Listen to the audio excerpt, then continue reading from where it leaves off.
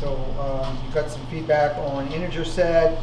I will accept some of the responsibility. I realized I didn't say specifically I want to be able to interactively enter the integer set class, so some of you get to do a resubmit appeasing me on that. So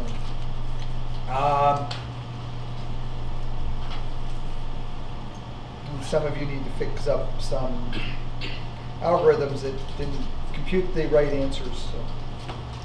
But otherwise, it's most part pretty good. Overload is happening, and now, and the next one is the shapes hierarchy.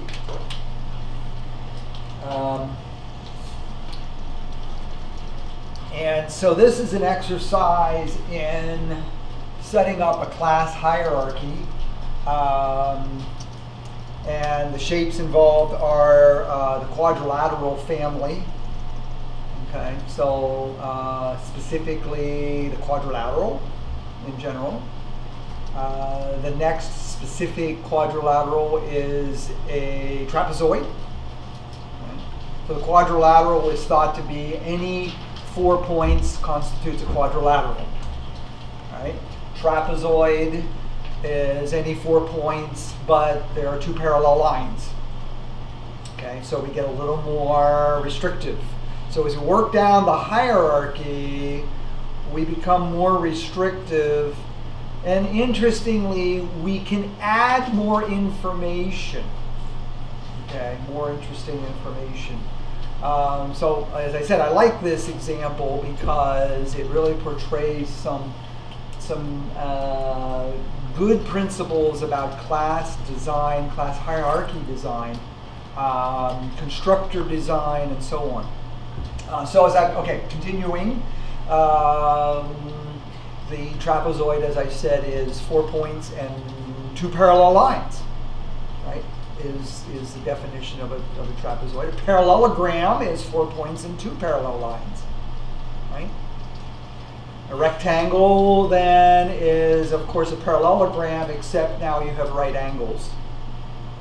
And the square is also 4 points, but they are specifically arranged very, very carefully with one size for all 4 sides. Everything's parallel. We are not considering the rhombus, okay, which would be the parallelogram with all equal sides. So you can put it in if you want, but I'm not considering it. So I'm just working our way down the specific list of quadrilaterals that go straight down. The rhombus is kind of a detour. You can fit it in if you want, but not called for. All right. So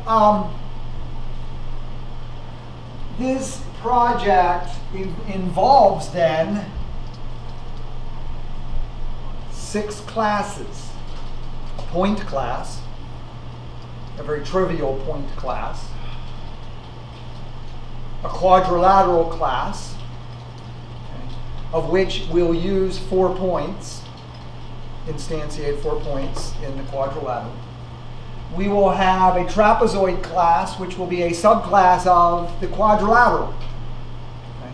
All trapezoids are quadrilaterals. The converse is not true, which is guiding us in how we would design the hierarchy. Right? So a subclass, objects of any subclass, and we're talking object-oriented, any objects of a subclass are elements, are objects of its superclass. Right? All trapezoids are quadrilaterals. The converse is not true. Continuing, the parallelogram is a trapezoid. All parallelograms are trapezoids. And reminding everybody of their geometry. Okay. The converse is not true. Not all trapezoids are parallelograms. Okay. The rectangle is a subclass of the parallelogram. All rectangles are parallelograms, which are trapezoids. which are quadrilaterals. We come all the way up to tree. A square, all squares are rectangles, which is also a parallelogram, which is also a trapezoid, which is also a quadrilateral. A very nice, clean set of shape hierarchy. It's a nice hierarchy. Okay, it's perfect. Okay. So you have these 5 shapes and this auxiliary class called the point. All right, which will look a lot like. It really is the same template pattern as the rational number set. It's 2 integers as instance variables. All right. So your point class can be very simply class point, public class point, instance variables of x and y, int x, int y. All right, getters and setters, or set, whatever. Right? Get x, get y. Make sense? Print. Probably. I don't think I described that. I may need to go back and add that to the description a little bit more in terms of the point. Okay, point class contains the integer x, y coordinates and constructors x get x, get y. Y is get. X get, x, y get. These are right strange. I'll change that. Get x, get y. Okay. All right, make them real getters. And a constructor, obviously, point. You know, int.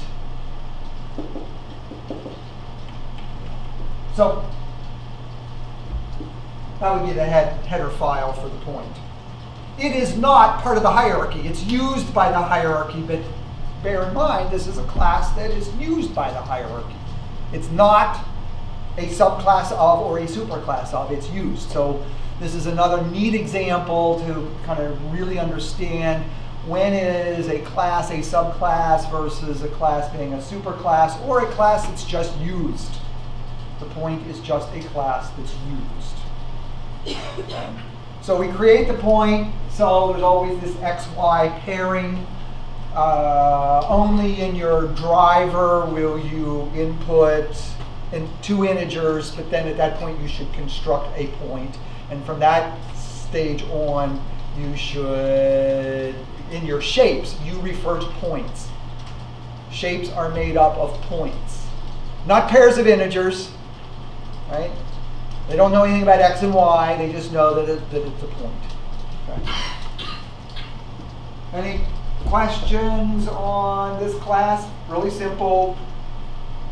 You don't, it's storage, it's retrieval, get x, get y, the ability to print a point, much like you print a rational, put it in parentheses, and the 2 numbers, x and y, put a comma between them, put parentheses around it. That's what printing should do. No computation, we don't have to worry about distances between points, we don't care. All right, you could certainly enhance it to do all sorts of nifty things. No other methods. That will be sufficient. The book, I think, even has the class. It's not like you've got to really invent it. I think it's in there. If not, it's not hard to invent. All right. So now, I'm going to work my way through the 5 shapes, or start it. Get you started. I'll do quadrilateral. I'll do trapezoid, and you should get the idea of what's going on. And I'll work through abstractly the other shapes to kind of get these ideas going. So the class. So this is the top level class quad. Let me back up and simplify all of this. Right? All we are doing is creating a class to represent the shape. We don't have to draw the shape. We're not doing anything to the shape like resizing it or translating. If anyone's taken graphics, you take a shape and you translate it, you rotate it, you transform it, you do three-dimensional things with these shapes. We're not doing any of that. We're just simply going to keep track of the information about the shape, period. Right? So this is more about an exercise in designing the class hierarchy. So really trying to keep this simple. The quadrilateral will be made up of 4 points. I'm not even going to worry if they're collinear. All right? So we'll consider that's a quadrilateral. It's made up of 4 points, even though they're collinear. It's hardly a two-dimensional shape, but you know, we're going to let it at that. So the quadrilateral is probably the one. It's the one shape that we're not going to concern ourselves being maybe valid. All right? Testing for collinearity is just not worth it. You could, but that's not part of it. However, trapezoids and parallelograms and rectangles and squares, I am going to kind of hope and insist that you only create valid shapes. That's what we want to do. Okay? As a designer of a class, your constructor must be designed to, one, be able to construct any valid instance. Right? I want to be able to construct any valid instance of a quadrilateral. Just 4 points. We're just not going to eliminate the collinearity situation. I mean, I could have also that's now going to be acceptable as a quadrilateral. We're just not going to worry about any collinearity. All right. But otherwise then the collinearity, any 4 points is a quadrilateral. Period. Right. And if I want to represent any quadrilateral, I need to know what are the XY coordinates of 4 points. For a trapezoid, that's not so true. We have to ensure that those points actually construct or represent 2 parallel lines. Okay? We're going to simplify it because, you know, that's a trapezoid. But checking out parallelism of those 2 lines, I don't remember the geometry of that. Right? So we're going to simplify it so that other than the quadrilateral, these other 4 shapes will be parallel to the x-axis. Right? So we would never worry about this shape being represented. Okay? Instead, we would represent it as that shape. That's the same shape now, isn't it? It's just rotated. Again, if you take a graphics class, you worry about constructing the shape. You actually don't worry about the size because you can change the size. Right? You don't worry about actually where it is on the XY axis because you can translate. And you don't worry about exactly its orientation because you can rotate. The graphics course takes care of that. I'm interested in being able to construct a valid trapezoid. I want to be able to represent this shape. Okay? I will still be able to do that, even with the limitation in that I am making these 2 parallel lines parallel to the x-axis. All right, with me? Right? It's a simplification that works well for us. It simplifies being able to represent a trapezoid. But we aren't going to worry about the infinite number of rotations that this could take on. We're going to take care of basically the size, all right, and the position. So of the 3 things that you can do to geometric shapes in graphics: translate, resize, make them bigger, make them smaller, and rotate. We can represent any size, we can represent any XY position.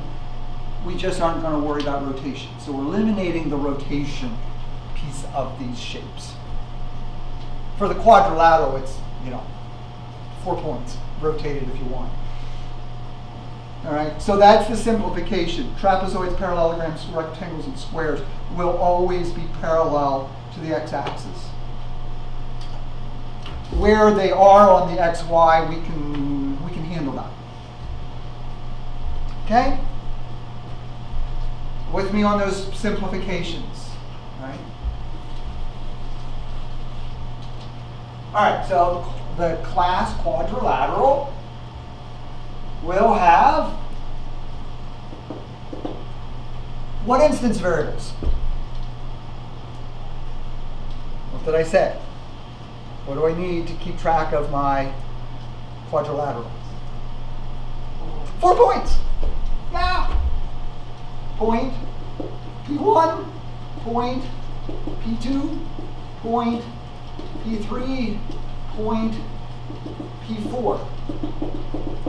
Don't give me 8 integers. It's 4 points.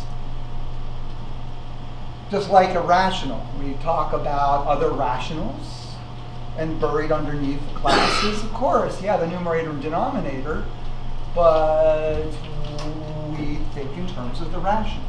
So this is it. Methods that we'd want to be able to do, of course, a constructor. Point, point, point, point. I don't think you would actually have any other constructor. A default constructor, I don't know. What would you make a default quadrilateral? All zeros? Probably not. That's really a degenerate quadrilateral. I guess you can. We're not going to actually track for that. We're not going to look for collinearity, and I'm not going to worry too much about points that are actually equal. So I suppose one could say that's a quadrilateral in our world area of 0, right? But anyways, there's our constructor, and if you want, we could have a get P1, get P2, get P3, get P4. You can get each point. A getter for the points. And probably a print, right? Yeah, please put a print. Print the 4 points. Actually, what should that do? Right? This, if we were actually implementing that, you would say P1 dot print, right? We have a printer from the point class called a point class print. Print your point. Right? P1 print, P2 print, right? etc., right? That's it. That's the quadrilateral. I gave it to you. There's the header for the quadrilateral. Just implement. Pretty easy to implement this getter. Hopefully you can handle the constructor. What's a constructor do? It assigns the points that you would pass in 4 points, and then make sure that P1 through P4 get them. Yeah. What does that say about P1 print? Here? Yes. Print. This is the print method. Okay. Just because Yeah, I know. I'm writing fast and it's awful. And I know Dan's going to edit the film so that all my writing looks better.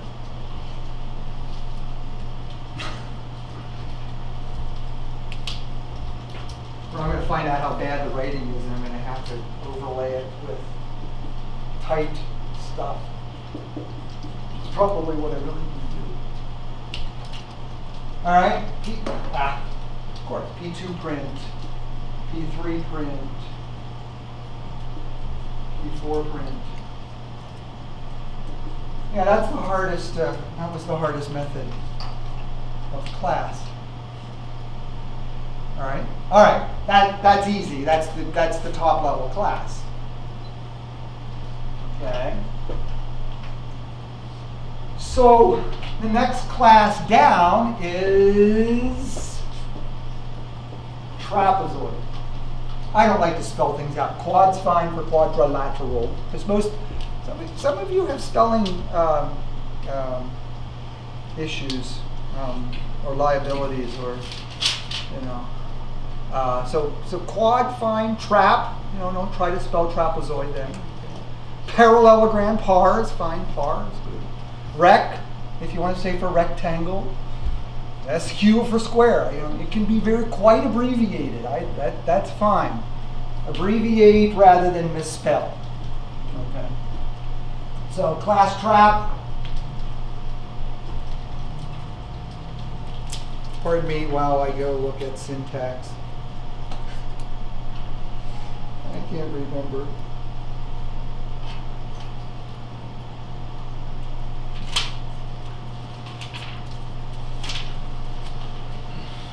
I should do this before class.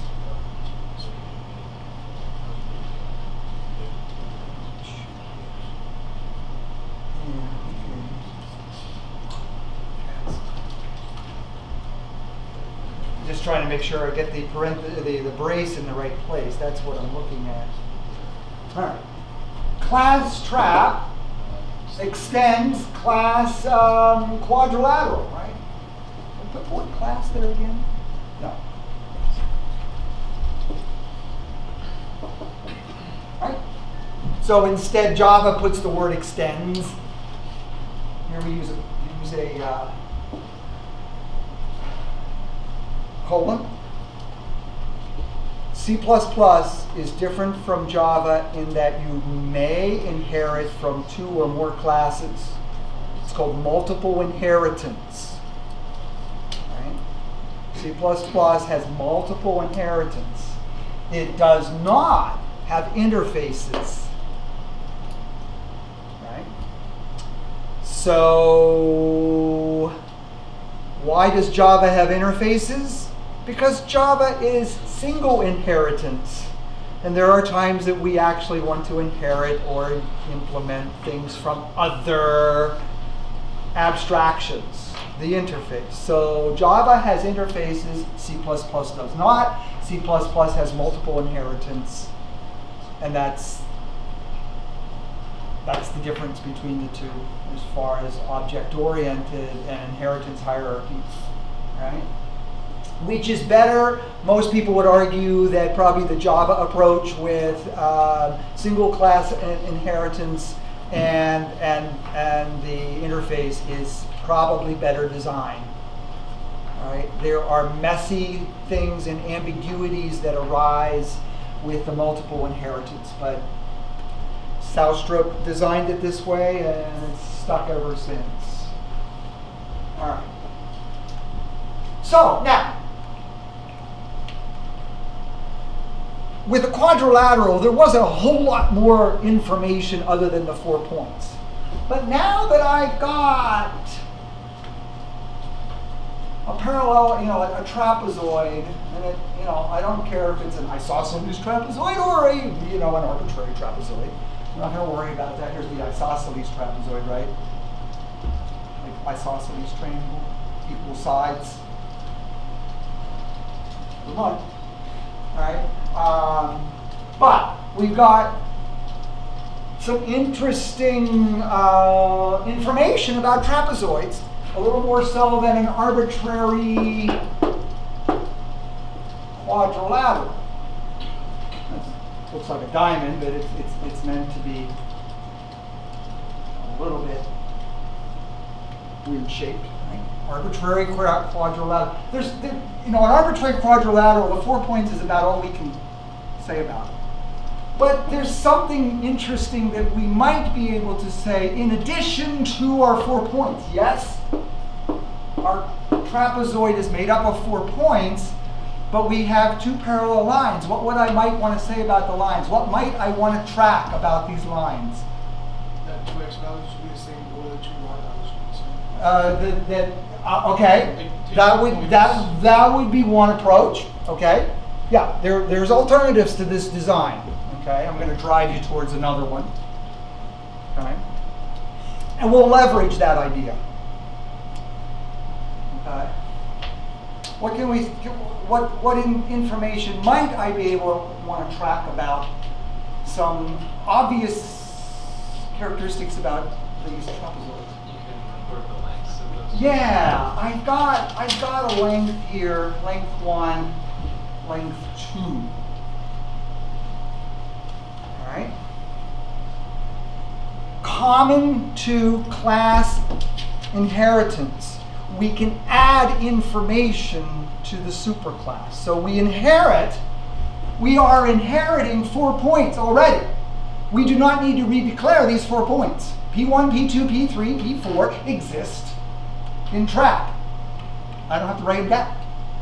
What I can do is add, we'll just simplify it to everything's integer. Even lengths. All right, we'll just go simple integers. Points are integers on the XY axis, and lengths are going to be integers. Really, yeah, I know.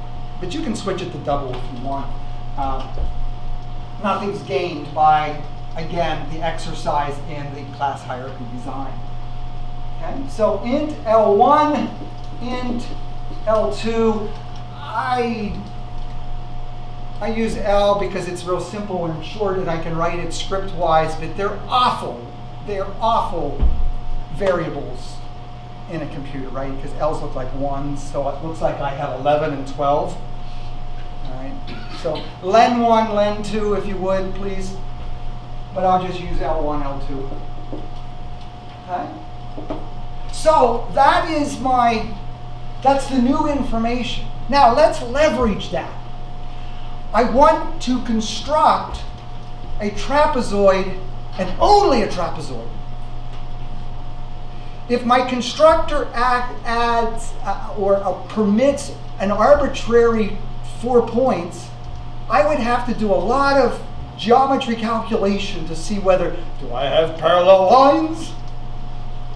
All right, now we could leverage what Ryan suggested and make sure that the y's of 2 of the points are the same and y's of the other 2 points are the same.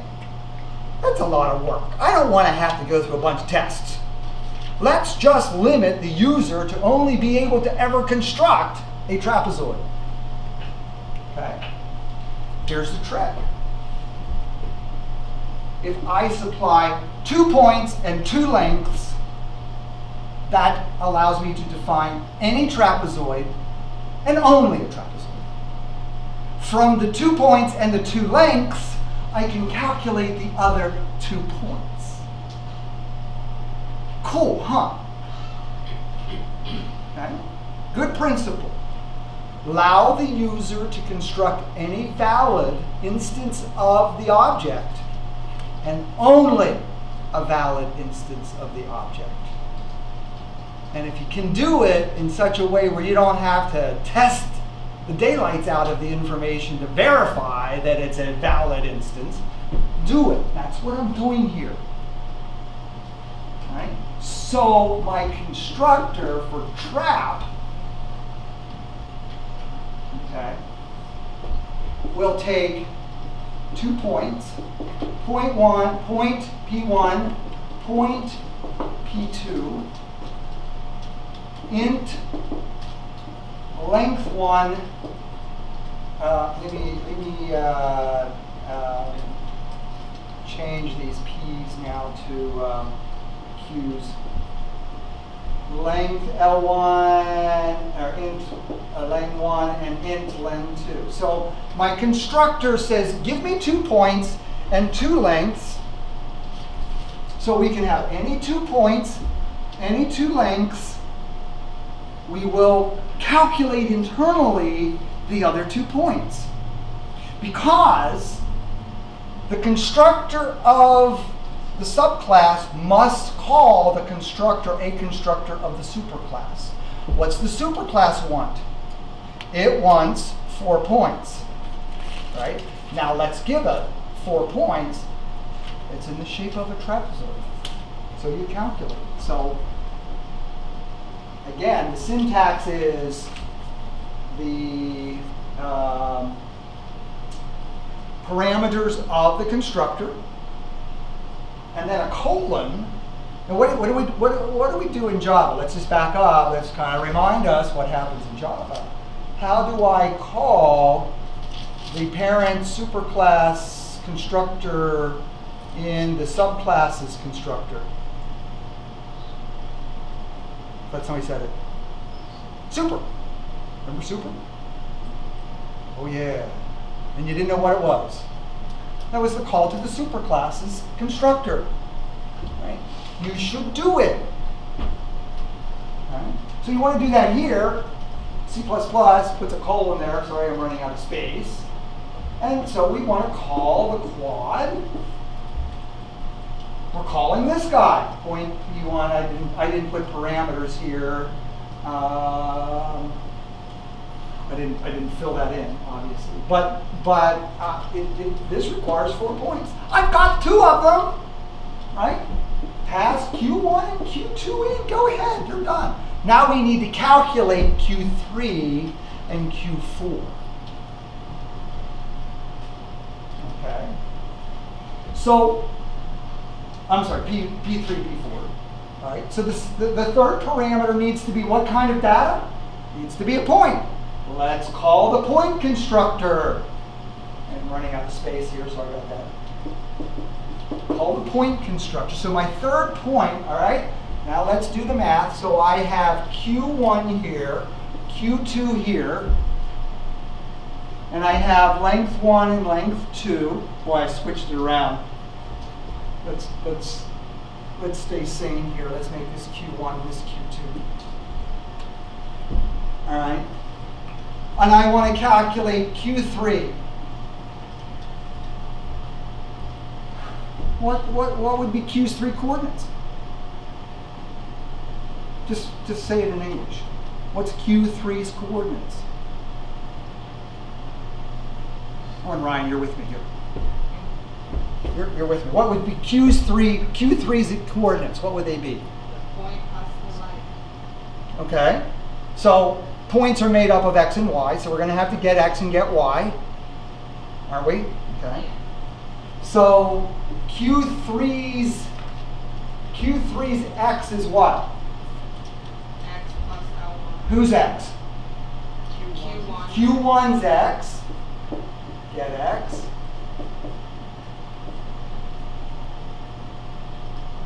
And do what? Add L1. Add L or len 1. All right. Sorry, I'm out of room here. There's a lot of vertical stuff. All right. So the third point is, I calculated the third point's x. What is its y? L or Q1. It's Q1's y. So Q1 dot get y. See, we needed that, didn't we? All right. So that's the third point, comma, and then the 4. I'll put this out here. Point. Right. So Q4 is what? Same thing, change Q1. Q2 get Line. x plus len 2 Q2 dot get y. Wow. All our work is in the constructor's header definition.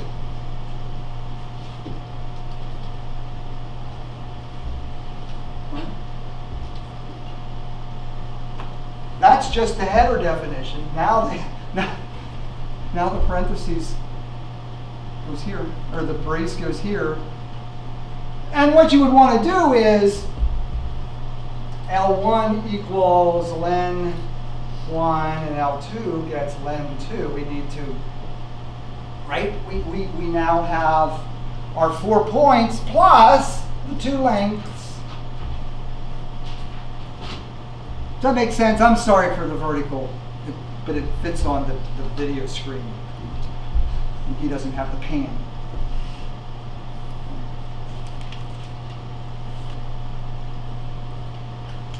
Okay? What? Who's confused? Anybody confused? Make sense? You can read that okay? Get it? Okay. So Q1 and Q2 get passed straight through. Okay. And then the third point is Q1. Q1's x plus the length, and Q1's y will be Q3's y. And for Q4, its x is Q2's x plus the length, and then tap Q2's y. Which is what Ryan said, is that the y's are on the same value. In fact, there we go. I'm passing the y's straight through. Guaranteed it's a trapezoid. And I can construct any trapezoid. You know, this one, because it's, you know, it doesn't matter. I mean, that's a trapezoid too. We'll start out with these 2 points. There are other ways to do this, yeah, I'm sure. Right? It's an interesting thing. I just love this example, right? As we get to have more specific shapes,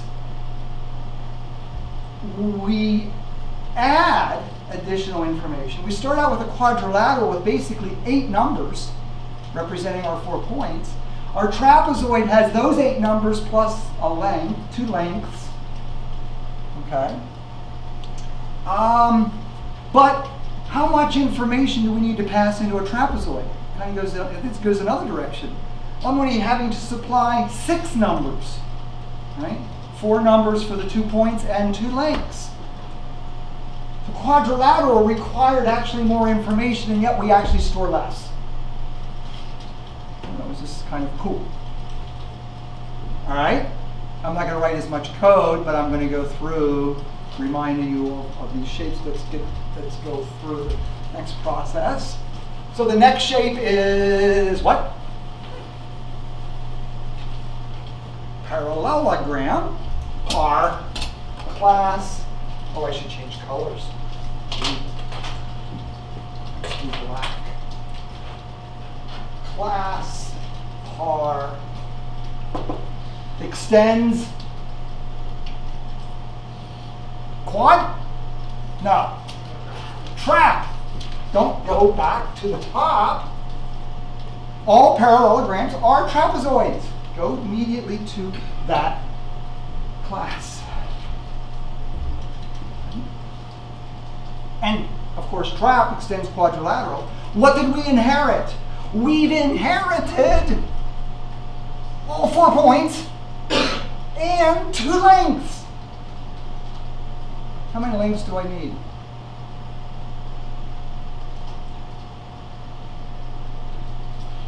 The difference between a parallelogram and a trapezoid is what? The 2 parallel lines are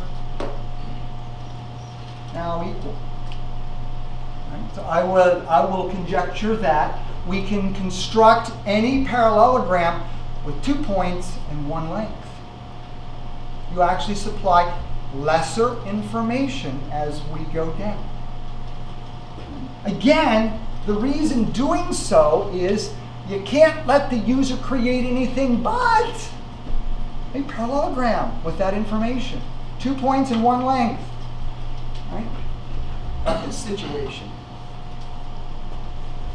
Right? If I give these 2 points, which basically determines the angle, and the length, but what's the length of this leading line here? Oh, we've got to do. Isn't that ugly? You know, what is that? There's triangles and Pythagorean's theorem, and I don't want to do square roots. Okay? I don't want to do square roots. So supply 2 points and 1 length. Okay? For a trapezoid, we supply 2 points and 2 lengths. For a parallelogram, 2 points and 1 length. So do we need an additional variable, instance variable? No. Right? What's the constructor look like? Par will receive point Q1, point Q2, int len. So what's the super constructor? Who's the super constructor? Trap. What does trap want? Yeah. The only difference is it takes the 2 points, but it needs 2 lengths. Gee, what are we going to do there? Put a 0 in? What is this? This is a trapezoid. What's this length? L. What's this length? L. Get it? Well, this one's really easy. I'll give it to you. Q1, Q2, L, len, done. We didn't have to do any calculation. Isn't that cool? 5 numbers. Four numbers for the 2 points and 1 length.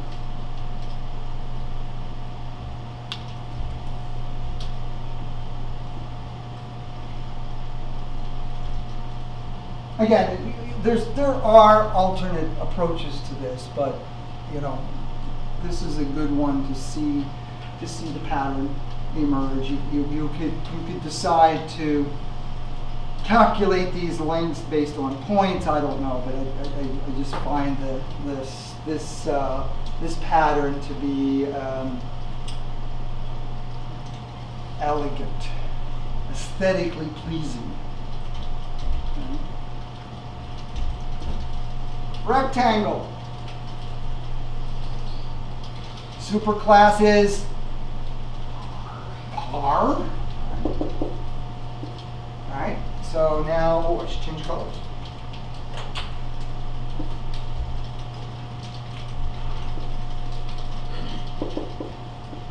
Right. So following this pattern, it would be really nice to again reduce the amount of information that the user needs to supply to construct an arbitrary rectangle. What would that be? 1 point, 1 line. A point, a length, and a height. Supply 1 point, 1 length, and 1 height from which you can calculate the second point. Right? In the same way we did the calculations of these points.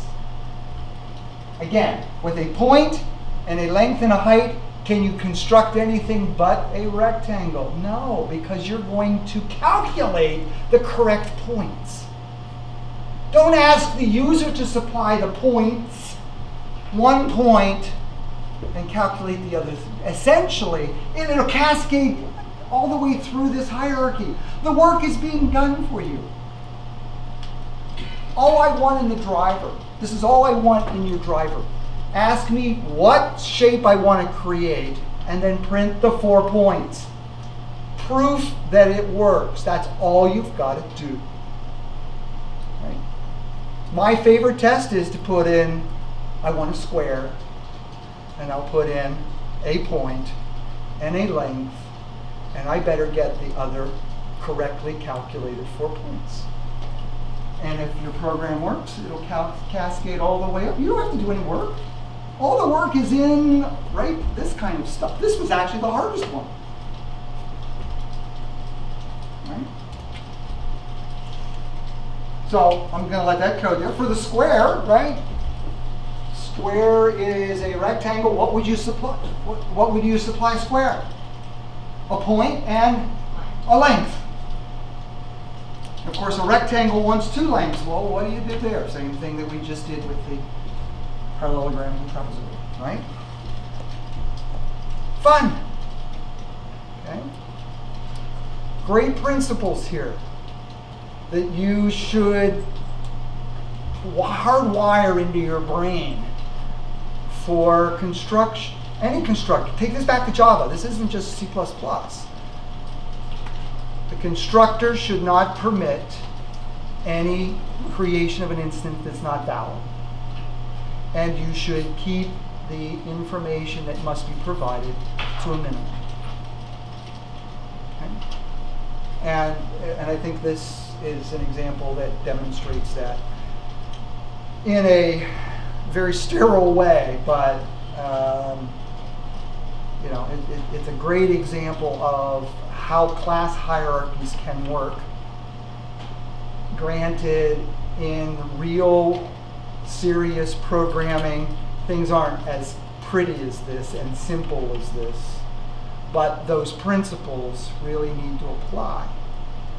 That a constructor needs to, and fills in all the instance variables. All right. I would also suggest that each of them provide its own print, but you can print. You can call the superclass's print to be part of that, and decide for a square. Of course, you only need to print out one of the lengths. All right. Again, you don't have to declare.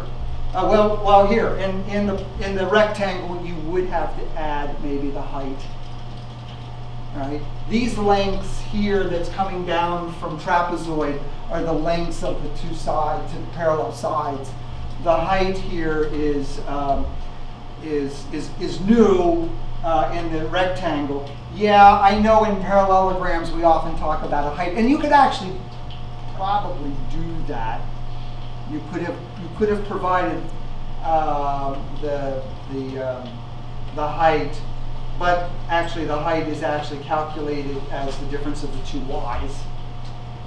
So it's possible that the height of the parallelogram could be calculated, but in order to allow for any arbitrary angle here, you need to supply the 2 points. Are my principles clear? I'm not sure how well they're stated. I don't know if they even are stated, but those are guiding principles for me. What should be in a constructor, right? Make sure all the instance variables get set.